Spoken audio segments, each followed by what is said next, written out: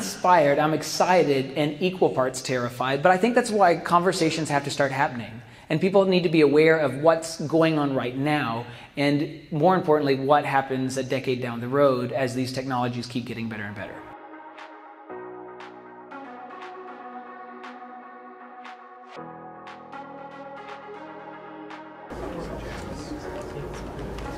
Good evening and welcome. My name is Jeff Lawrence, and before we begin, I ask that everybody silences their cell phones and other noise-making devices. You'll be happy to know that they took silence your pagers off of the script. It really is the future. The College Division of TMEA is pleased to present session number CPE 118-207. The title of this session is Glimpse the Future, What Music Ed Looks Like in 20 Years.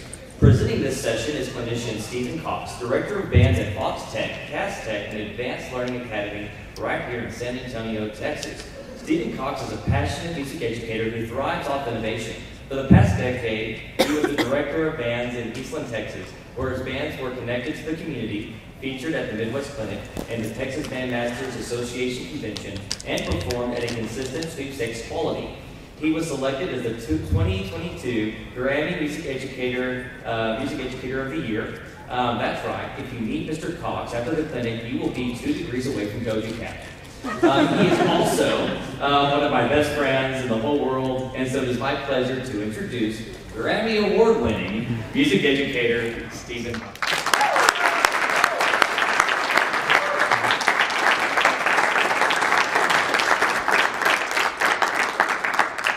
Thank you guys for being here. Oh my goodness gracious. You realize this is happy hour and you're at a clinic. Like right now, you're in San Antonio, the Riverwalk's right there, and you came here. Someone told me, they go, this is the day you find out who your real friends are. So thank you so much for coming out here at this time. I'm so excited about this topic. Oh my goodness gracious. Because it's the future. Like we're all going to have to deal with it, whether we like it or not, and it's all coming for us. So I wanted to take an opportunity to completely nerd out on it and how I think that the next few years are going to affect music education. Now, I said in 20 years to give myself some safety because none of you will remember what I said 20 years from now. So I can say whatever I want, which is kind of nice.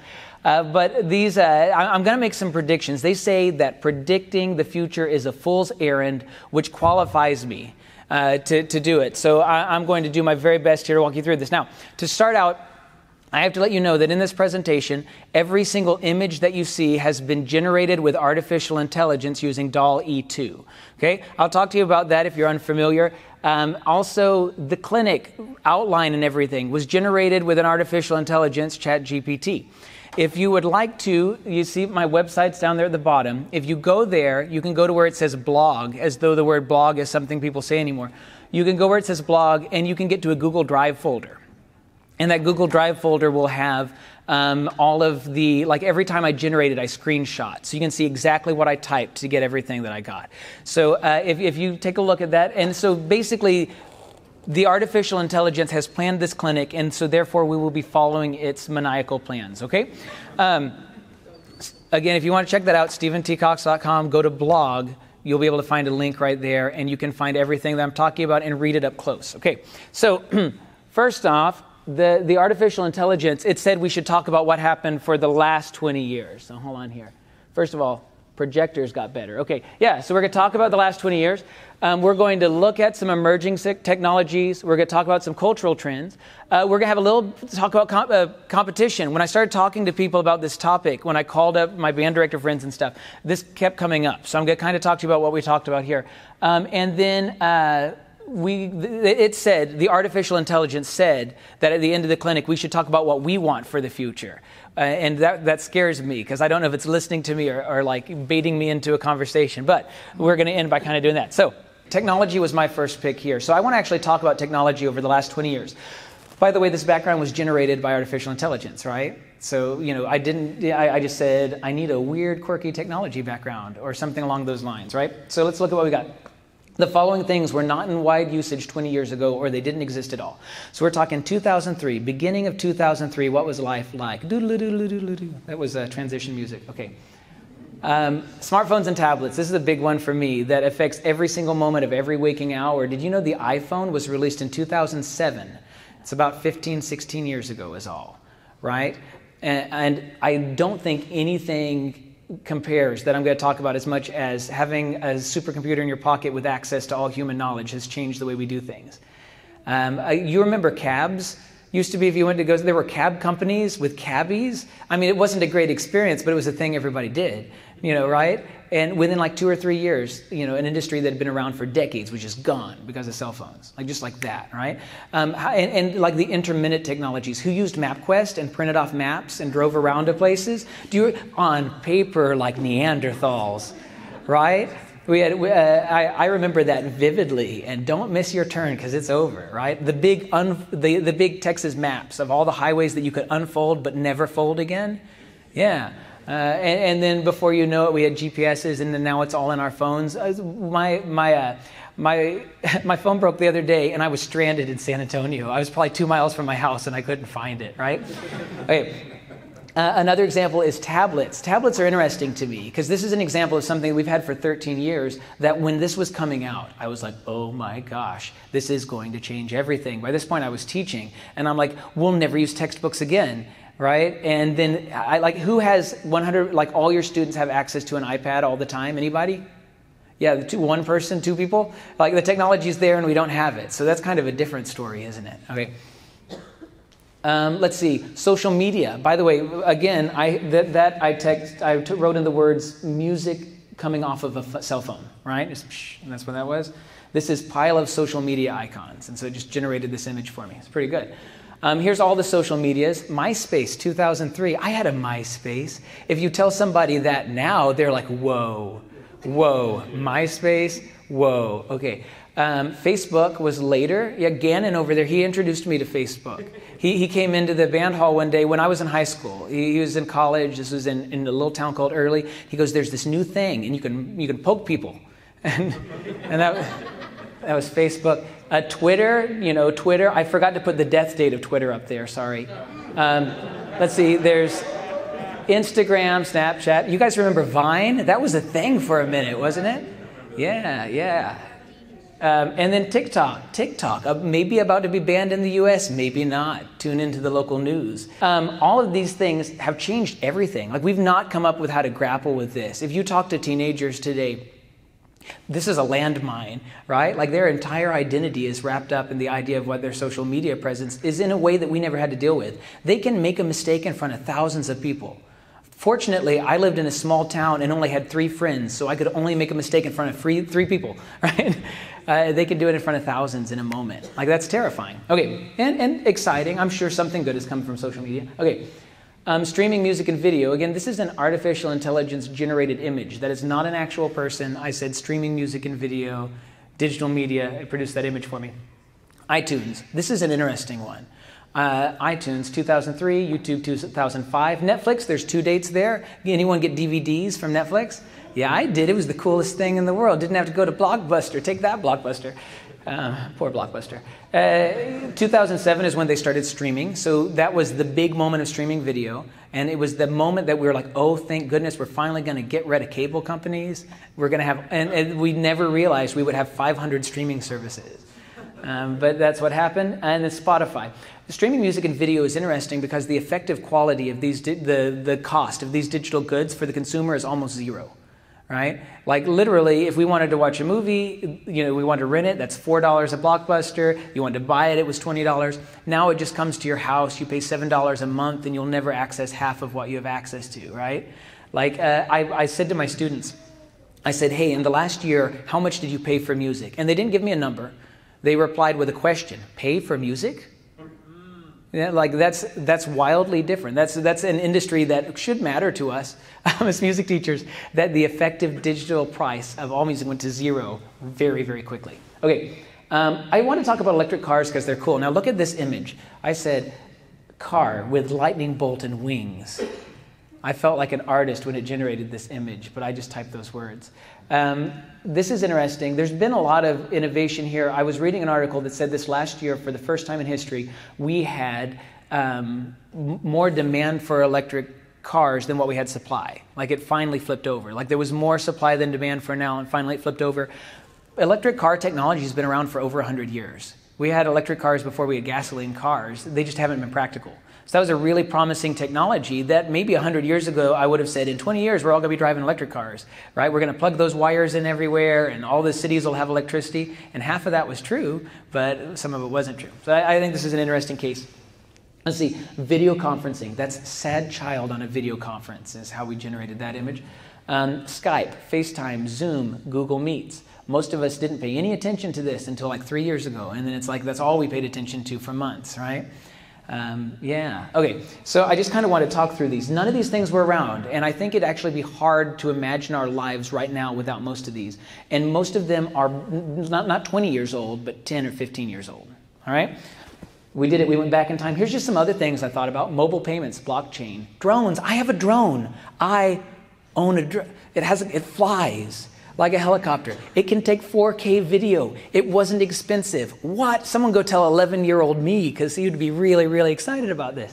You know, CRISPR, we can edit human genetics right now, right? Like some people, I could walk up to them now and say, did you know that in a living human being, we can actually edit and change their DNA, and that we can do that in an embryo, that we have the technology, and that it's been used? They would think it was science fiction, and we've been doing it for 5 or 6 years. 3D printing. Voice assistants. Boy, voice assistants is one of those examples where you're like, Like they were released and they were so bad, and now they're just a little bad. You know what I mean? Like they've gotten better marginally, but let's see, machine learning, big data, all these things are completely new for us as a civilization. They all have gained prominence in the last 20 years. Anyway, so I wanted to start there because I'm going to talk about technology in a second. I got videos and everything. So this is what we're going to talk about. I've got 2 technologies, and I like to make videos because the videos do a much better job of staying on topic than I do. And so I've made some videos. I'm going to start with some technology things. I'm going to talk about virtual and augmented reality, and I'm going to talk about artificial intelligence. But I'm not going to do it. I'm going to have a video that I made do it, hopefully. So let's see here. Yeah, that's what it looks like. I always worry that the first pause screen of a video that I'll look like an idiot. And then it's like, oh, it's not just the first screen, it's all the screens. Okay, second here. All right, so I hope you enjoy this. I hope it's loud enough. And this is just a little bit about artificial intelligence and virtual reality, augmented reality. So we're going to talk about 2 maturing technologies that are going to affect not just music education, but society at large. The first one we're going to talk about is artificial intelligence. Artificial intelligence, when you say that word, you're probably thinking of this.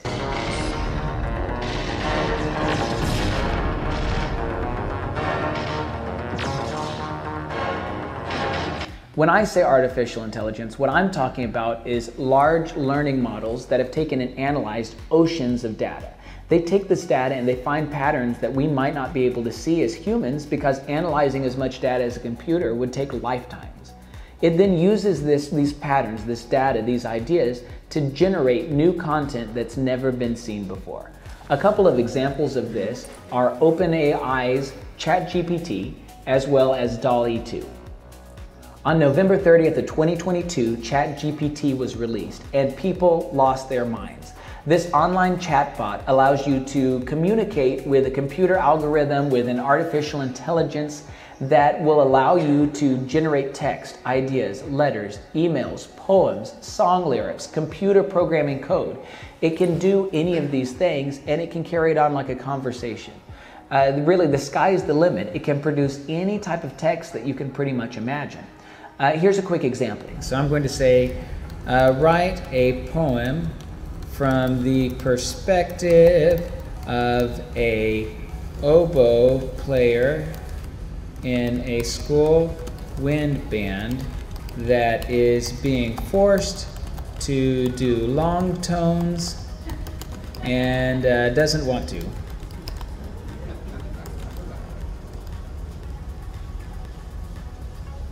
We're just going to see what it comes up with. So far, it's coming up with nothing. That's the problem. There we go. There we go. Beneath the podium I stand, with reed in hand in this band. But what I'd rather you see is play a tune that's wild and free. Yet here I am stuck in this place, with scales and long tones, no grace. I blow and blow with weary breath, my spirit crushed with nothing left. Why must I suffer this slow burn? It seems like a lesson I'll never learn. But then I think of music ahead and find the strength to play with my heart and my head. So I'll keep blowing these long dreary tones, for in the end it's what I've known. For though it may not seem like much, it leads me to greater love. Is that a slant rhyme? For music is not just a game, it's a passion, a flame, and though these long tones may be a chore, they will make my playing soar. Okay. Now, the same way that ChatGPT generates text, you can also generate images through a program that's called DALL-E 2, also by OpenAI, and there's lots of different programs that do this. You've probably seen them all over the internet. In general, you provide a text description of the image you'd want in the style you want, and it generates options for those images. So we're going to look at DALL-E. This is an image generator from OpenAI, and we're going to ask it to generate an image for us. So let's try this. Let's try piano with a platter of cheese on top, and let's say in the style of Rembrandt. There we go. Let's spell that word right. And we're gonna see what it comes up with. Okay, this is pretty good. Okay, so there's one right there. There's a piano with a platter of cheese. Option 2, oh, I love this piano. It's got spirally doos, that's great. And then we got another one right here. This is neat. Look, there's something coming out of the piano here. That one's getting kind of weird. And there, look at that, look at that. There's one piece of cheese on the piano, the rest is down there. Okay, so again, that's an image that didn't exist before, that within about a minute, bam, we've got 4 new images. So in addition to music and text and images, of course, video is next. That's the next step. Imagine being able to produce an entire movie. Just to give the plot, insert the actor names you want, and artificial intelligence would be able to create, a web video or a feature-length film even, based on those ideas. Now, there are currently programs that generate music in this same way, that can generate background music and things like that. They're not particularly impressive. Like AI music generation is not as good as algorithm music generation like Band in a Box. But it's getting better, and it's going to get a lot better as soon as people commit these same ideas, these same resources to that particular problem. Now, what does all of this mean? It means a lot of things. It could completely change education. We could customize everything we're doing at the student level, like live up to the promise of what education that's completely student-centered could mean. It also could do crazy things to our economy because lots of jobs may not be necessary anymore. And that's really, really scary. In the future, I want you to imagine a scenario where you go to the artificial intelligence and you say, I would like you to write a marching show for me. It needs to be 6.5 minutes long. I want it written at a grade 3 level, except for the trumpet parts, which I'd like to be written at a grade 2 level. And then if you don't mind, could you also take and use these particular tempos, write it in this style, use these songs, and then I want to end with a really flashy moment that's at this tempo. And then can you also generate a bunch of flag designs based on this theme and write the drill for 65 people? It is entirely possible and even probable that 10 years from now, that type of AI generation for our field is going to be possible. And whoever gets there first is going to lead the market in this particular idea. The other technology that I would like to highlight is virtual reality and augmented reality. So virtual reality is being able to go into a virtual world and imagine something like Ready Player One. The Oasis.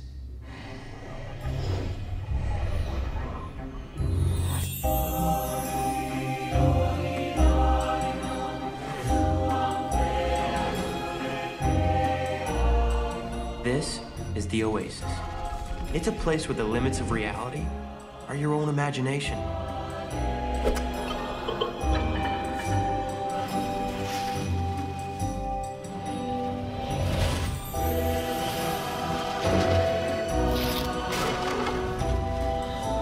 You can do anything. Go anywhere. Like the Vacation Planet. Surf a 50-foot monster wave in Hawaii. You can ski down the pyramids. You can climb Mount Everest. These technologies have come really far. In fact, you can purchase a Meta Quest, that's what this VR headset is right here, for about $300. This allows you to play virtual reality games completely wirelessly. The entire unit is contained there. It used to be you had to have a very high-powered PC or some type of console to play, but standalone headsets that are really good currently exist. Right now in VR, you can take and learn how to play the piano. And you can learn how to conduct. You can create music with virtual instruments. And listen, these things are way better than you think. And no, they're not perfect. This technology is not Ready Player One. That's not what this is yet.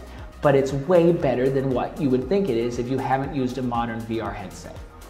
Now, augmented reality is different. Augmented reality is taking virtual things, virtual avatars, virtual whatever, and putting those things into the real world. I want you to imagine a classroom with augmented reality. If you'd like to have a guest artist or a guest clinician, right now they have to physically come to you.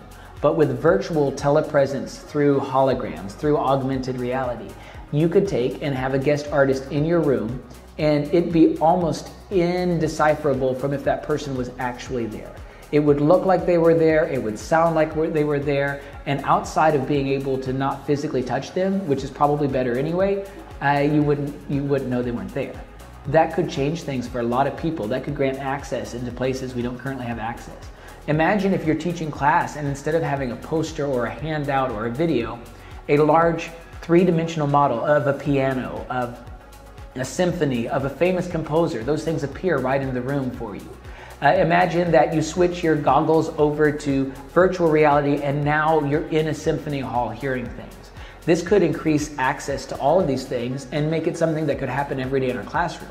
The immersiveness of these technologies for learning, for playing, for interacting with people is shockingly good right now, but it'll be amazing just a few years into the future. The thing about technology and about these technologies that gets really interesting is when you start to combine the two things. So imagine creating or engineering using both augmented reality and using artificial intelligence. It would look a lot like how Tony Stark engineers in movies like Avengers Endgame. So I'd like to run one last sim before we pack it in for the night. This time in the shape of a Mobius strip. Invert it, please. Processing. Right, give me the eigenvalue of that particle factoring in spectral decomp. That'll take a second. These will allow us to create immersive environments. Think like the holodeck from Star Trek.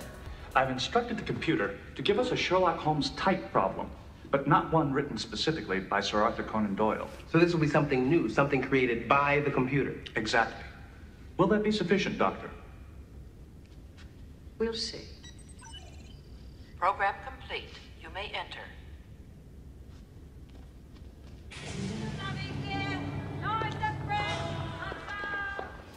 So everything that I'm describing inside of this video, of course, comes with upsides and downsides like everything else. And our society has to start grappling with the fact that these technologies are coming and they're coming soon. The last string of technologies, such as social media and phones, we're still grappling with the repercussions of these things. And this stuff is on the horizon. Everything I'm talking about in this video is not based on like speculation or science fiction. These are current technologies that are maturing and evolving right now. And if we assume that we will continue to make these technologies smaller, more affordable, and improve the graphics, then everything I'm talking about in this video is literally just right around the corner. And that's unbelievable. It's exciting, it's wonderful, it's terrifying, and it is coming.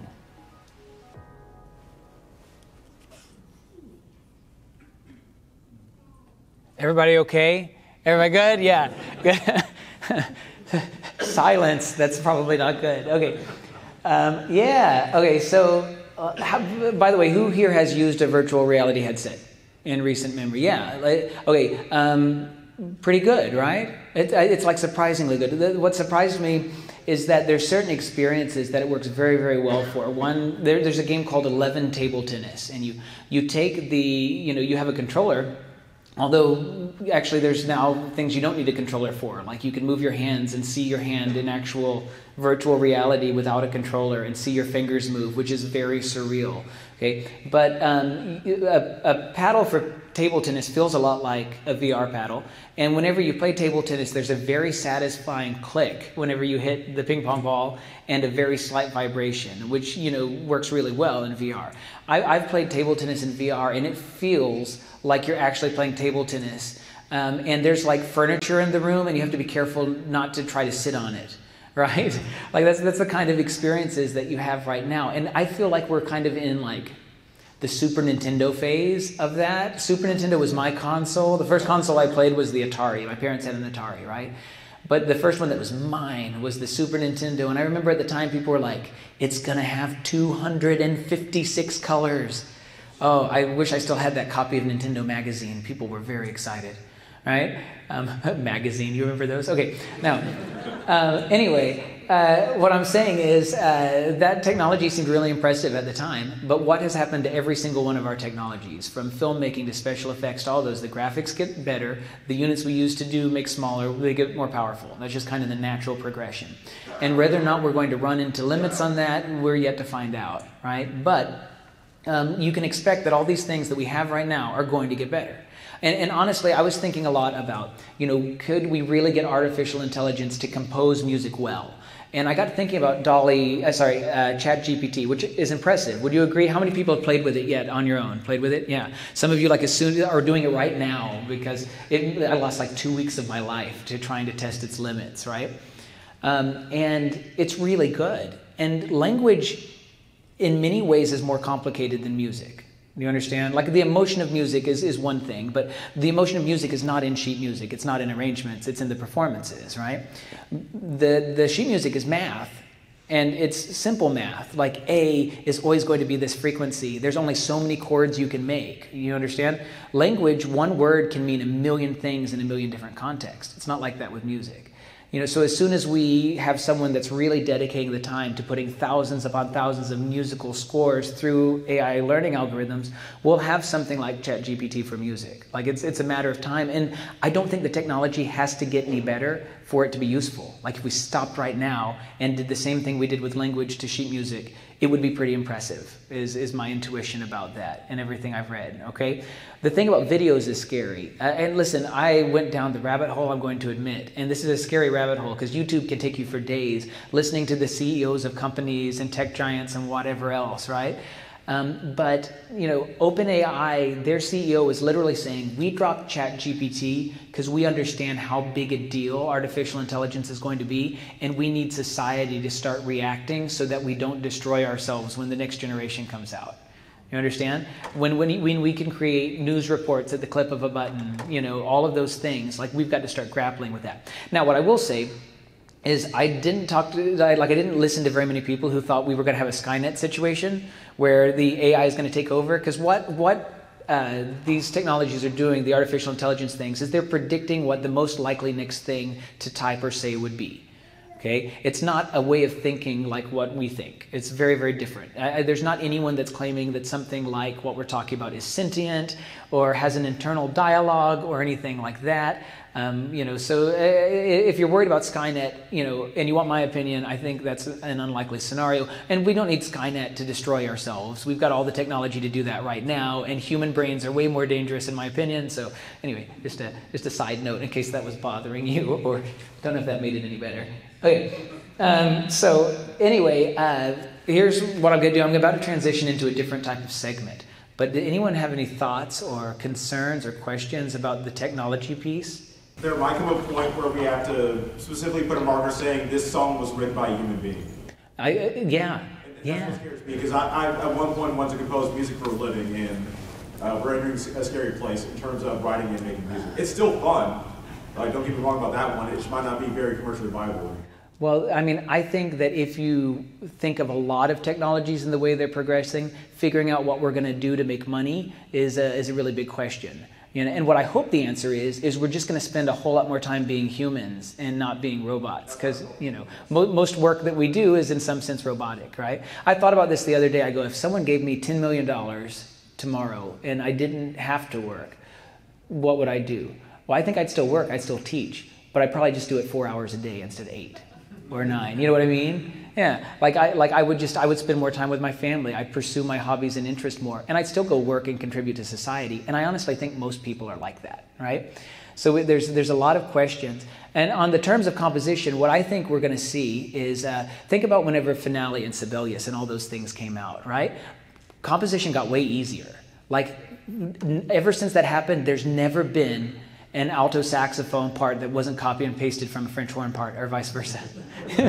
You know, so some people would say that technology ruined composition. But you know what I mean? Like, there were these new tools. You know, Finale has auto harmonization for jazz lines and things. You know, like, there's all these tools that exist right now to make arranging faster. We're just talking about another tool. So what does it look like in the midterm for us to be able to say, okay, generate an arrangement? And listen, all of the AI stuff is just a reflection of whatever we're thinking and putting into the internet, right? Everything that's trained right now. Obviously, everyone hates long tones, but we're like, we got to do it. You know what I mean? Like, this gives you a general idea of what the average human would likely say next. You know what I mean? Like, that's a lot of what this is. So if you look at artificial intelligence, it's going to be a reflection of all the music that we've created. It's going to be a reflection of our core values, and that means that to some extent it's going to be a bit generic, and that's where human beings come back in to make it unique. The maker's mark, the personality, the humanity of people is going to be more valuable, I think, as the functional pieces of technology make the mechanics easier. So, and we were talking about music earlier, right? We were talking about music, and no one pays for music anymore, unless you want to buy concert tickets, and then you have to sacrifice a kidney, right? Like going and seeing someone in person, that now has a much higher value. I don't remember, it was 1942, 43, it was during World War II. The American Federation of Musicians did like a strike where they were like terrified of recording technology. And so they for a while like wouldn't let any AFM members record for any of the studios, for any of the recording studios. So like there were no recordings being made for like a whole year or so. I don't remember how long it was. So, you know, I don't know that any of us would consider like recordings a threat to our existence as musicians, but they genuinely did. So it seems like, I don't know if that's like me trying to make myself feel better about all this, but like at every point there's people who were like, well, this new technology is going to steal our livelihood, it's going to steal our part of it. But you find, you know, one of the things that came from that was like all these off-road musicians were coming up with bebop. So it's like, you know, so you come up with this, we'll find new ways to... Well, and think about before we had recording technology, there was only live music, which sounds really nice, except for you think about, you know, there's whole types of music and whole countries of music and whole experiences and combinations of music that never would have happened if we couldn't, you know, make a reel-to-reel tape and mail it overseas, right? Like there was a lot of things that came from that. And I think we can see those things too. At the same time, no one needs a live musician anymore. You can have music, you can feed your soul with music without a live musician, and there are people that don't realize how much better live music is than dead music. Recorded music is dead music, can we agree? If we're going to call people in person live music, recorded music is dead music, which should make you feel better when you listen to your band's recordings, and you're like, oh, it was so much better live? Well, yeah, because you're listening to dead music now. But also, you got to fix those articulations, right? Anyway, it's big value. Okay, so I'm gonna cover the rest of my clinic. That was probably enough. I'm so sorry for making everybody sad. I think everyone is sad now. I'm inspired, I'm excited, and equal parts terrified, but I think that's why conversations have to start happening. And people need to be aware of what's going on right now, and more importantly, what happens a decade down the road as these technologies keep getting better and better, right? So the next thing I want to talk to you about is some cultural things that have happened in music education over the last 20 years or so, and some things we might see in the future. So I'm going to start with just two mediums that have gained a lot of popularity in the last 20 years, okay? And I'm biased on these. I'm advocates for these because we're doing these at the school that I'm teaching at right now. So the first one I want to talk to you about is mariachi music, right? You didn't see this in public schools a lot 20 years ago. It's become more and more common. They have their own division at TMEA and all these things, right? Like it's gained a lot of dominance there. By the way, that's not a real child. That's an artificially intelligent generated child playing mariachi instrument. If I didn't tell you that, you might have thought that was a real child. That's uncomfortable. Okay, so But the good news is the mariachi program is taught by humans and some really great humans. And so this is the mariachi director at Fox Tech, ALA and Cast Tech, which is where I teach. I do not teach mariachi, and so I just went into their room and listened a bunch. And he's going to kind of share this. How many people have actively worked in or with the mariachi program? Okay, so actually not very many of us, all in all, right? So this is kind of an intro to what mariachi is like. My name is David Samaripa. I'm one of the mariachi directors here at Fox Tech, ALA, and Cast. We have about 325 mariachi students combined.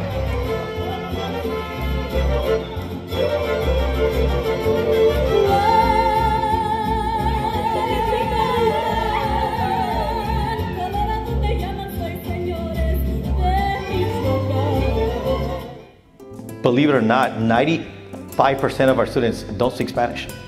They don't speak Spanish. And if you think about it, if you go to college and you take choral, you sing German, you sing Italian. Do you understand it? In mariachi, it's not considered a mariachi unless you have two instruments, which is this instrument, the vihuela, and a guitarrón, which is a bass. The vihuela has a small hump. It's a 5-string instrument.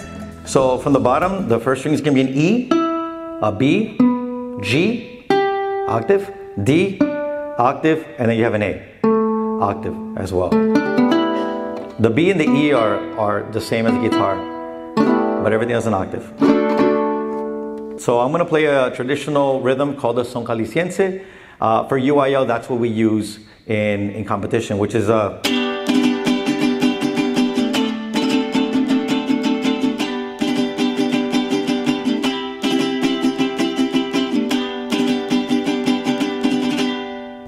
Mariachi is a traditional music, Hispanic, Latin music, but you have music from Spain, you have music from France, you have music from all over the world.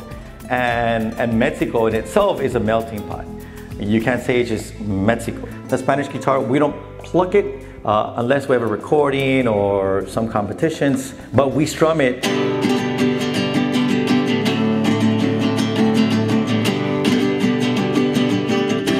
The first instrumentation for mariachi was actually a guitarra de golpe, which is a 5-string guitar slash vihuela, the violin, and a harp.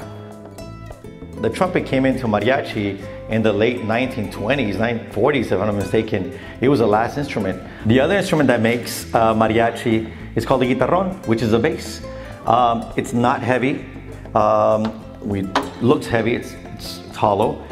So the name of the strings are the bottom are A, E, C, G, D, and then octave A. So you're always gonna be pulling octaves. So if you play an A, you're gonna play A, high, and low A. So it's an A right there. So it gives you a nice range, A. If you play a D, you're gonna press the C, and you're gonna have a high D with a low D. E, same thing, F sharp, and so forth. So C, B, B flat, A flat, and so forth. So again, I'll play a little bit of son caliciense for as an example. So this.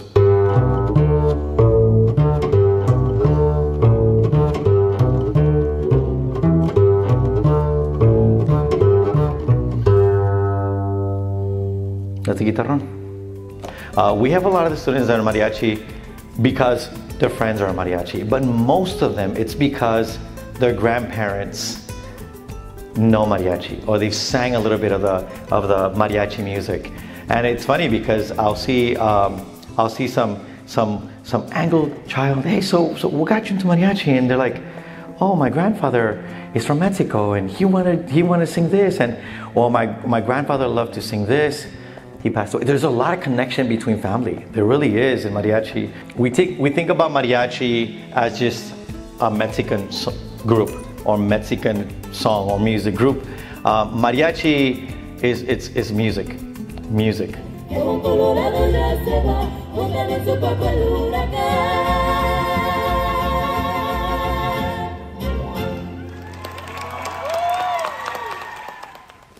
All right, yeah. And by the way, I don't think David made it here, but I really appreciate him letting me come in and film and talk to him and kind of share what he does. Every time I go in his classroom, I've been a band director for a long time, I'm like, oh, this is the same thing. Like, it's literally the same thing. Look at that. They're all doing the same things. It's kind of like a mix of band, orchestra, and choir all together, right? And this is a beautiful medium for teaching kids. Like, it's fantastic. You know, we don't do this everywhere, right? We probably could. It would make just as much sense to do this everywhere as it does to do marching band. You know what I mean? Like, who came up with that? You know, so like these things. There's a few other things like this. You know, I think of steel drum bands and stuff have been really big and have been growing in popularity. And so, me as a music educator, my belief is, I want all the kids to study music. I want everyone to see a place where they could be studying music. And most importantly, I want them to see themselves as musicians and keep doing it after they leave. And I think Mariachi actually has a really good track record for that. And it's super, super cool. And, you know, whenever I always worry that whenever I talk about this stuff, that everybody's program protectionism response will kick in. I have one of those too, where it's like, oh, but if we offered this at my school, then some of my kids wouldn't do my thing, and then I wouldn't have a thing anymore. And I understand all of those concerns and ecosystems and things. And I don't think things like Mariachi and what I'm going to talk about are replacements for traditional music education mediums. That's never what I think it is. It's just more things we could be doing. You understand? And then I think there's places where certain mediums even make extra sense. Do you understand what I'm saying? Like even more than in some other ways. And that has to do with community partnerships and what's going on. I'm going to give you another example of something that's gained a lot of popularity over the last 20 years. And this is something I'm doing this year. So I hate the term modern band because it makes it sound like traditional band is old. And I mean, it is, but that's not what I mean. But we got cool music now. Come on, kids, be in the band, right? This is kind of the term that's evolved for what a lot of times is called rock band, but it's not just rock music. So that's not a great term either. So anyway, I made a video about the modern band program that we started at Fox Tech this last fall and kind of show you what we're doing and talk about how these two things are similar and different and how we might see more things like this in the future. Modern band is the name that has been given to the music education medium of teaching children popular music through drums, guitar, bass, keyboard, and computers. And this idea is that you train the students on the fundamentals of those instruments, just like on any other instrument, with the goal of them being, they form their own rock and pop groups, write their own music, do covers of popular songs, lead their own rehearsals, and develop the habits that will lead them towards lifelong musicianship. And we do all of this through the idea of the music that children care about and are listening to before they walk into your classroom. The idea of teaching music through popular music or rock music is not new. In fact, it's been around in popular culture for a long time. It has come to my attention that you are teaching the students rock and roll. Is this a problem? Is this a problem? Yes, I think so. I think it's time we started our new class project. A science project? No, it's called Rock Band.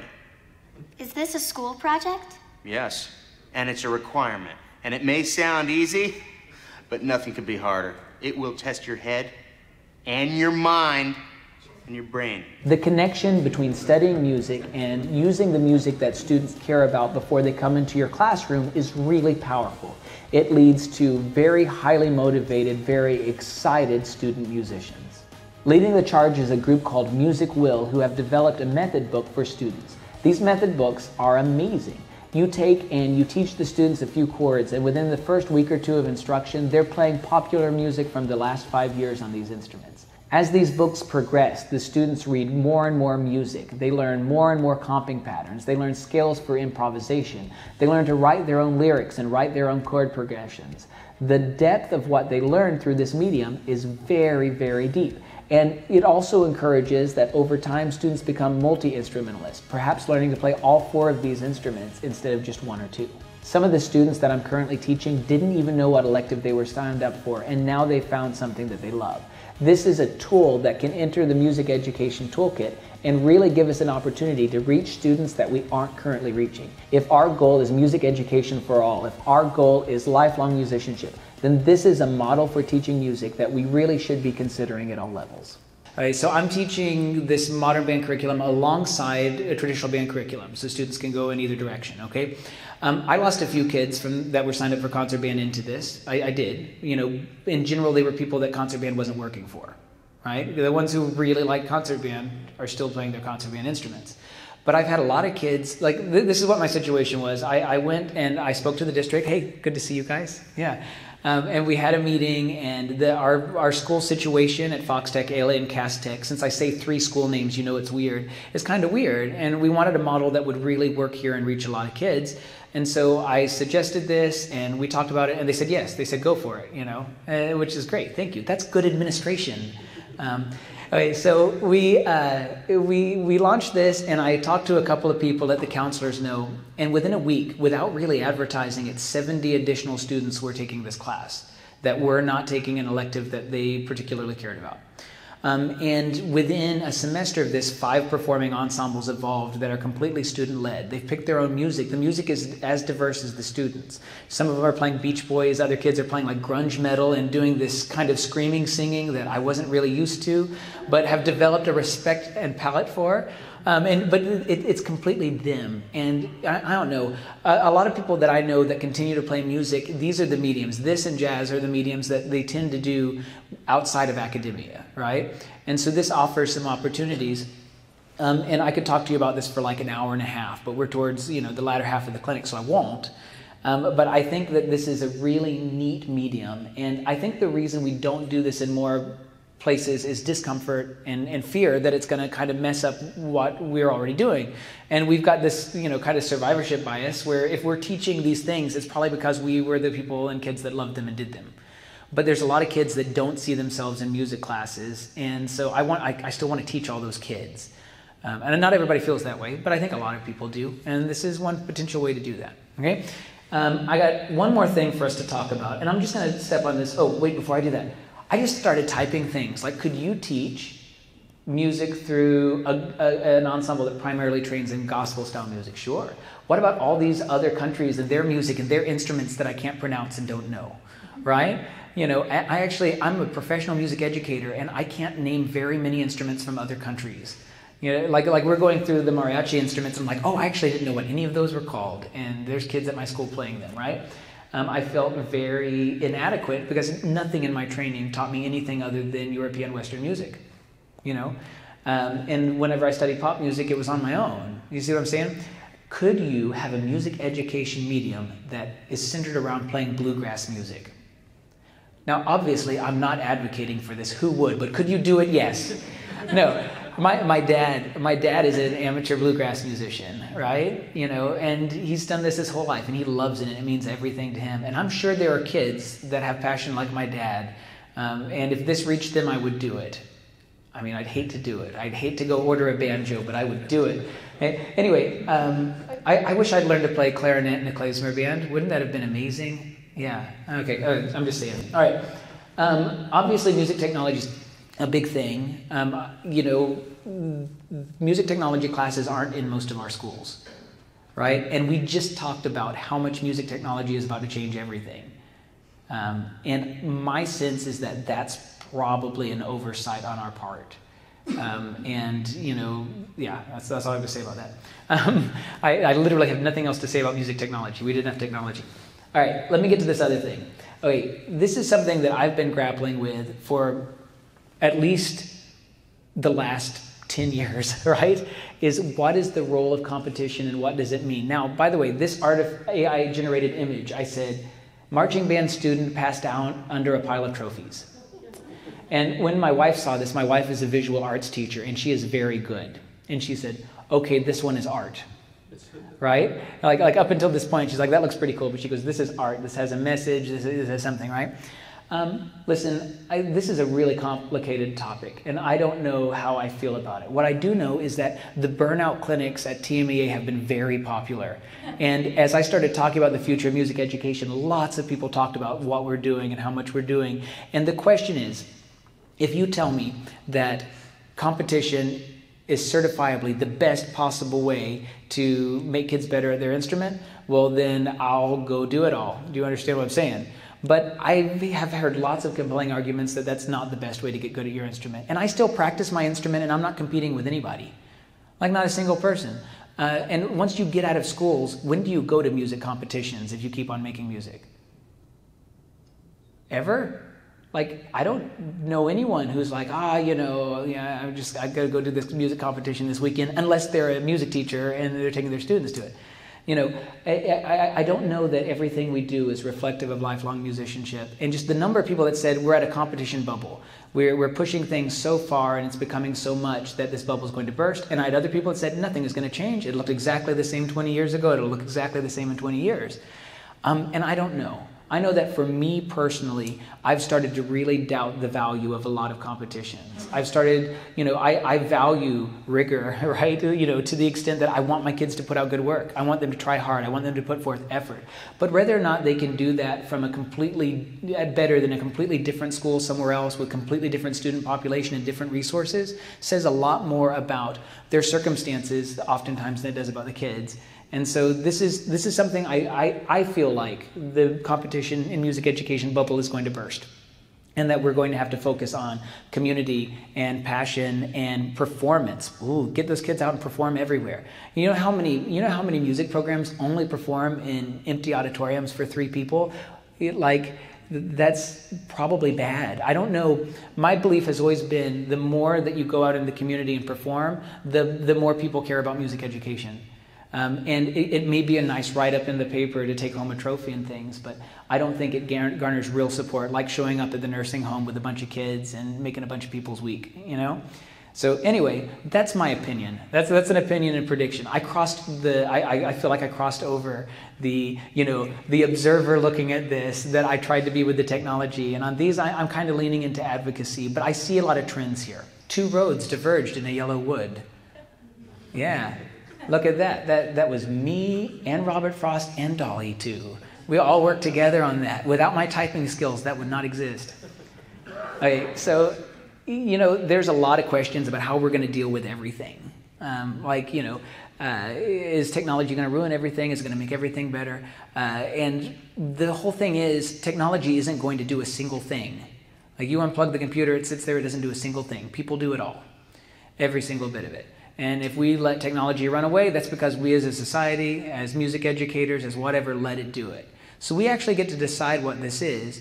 And I think for too long, at least I feel over the last 2 decades, by and large, we just kind of let the tech billionaires figure out their stuff and we just deal with the consequences.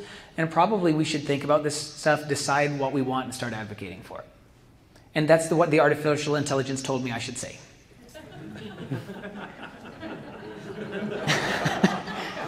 Well, you need to do closing. You want to do closing remarks? Any closing remarks for me? Thank you guys again for being here at this time. I can't believe this. Look how I didn't even know TMEA was open this late. This is my first 6:30 clinic to attend, not to, yeah. But I mean, I'm always at dinner by now. So thank you guys so much. Is there anything official that you need to know? All right. Anyway, you guys have a wonderful TMEA.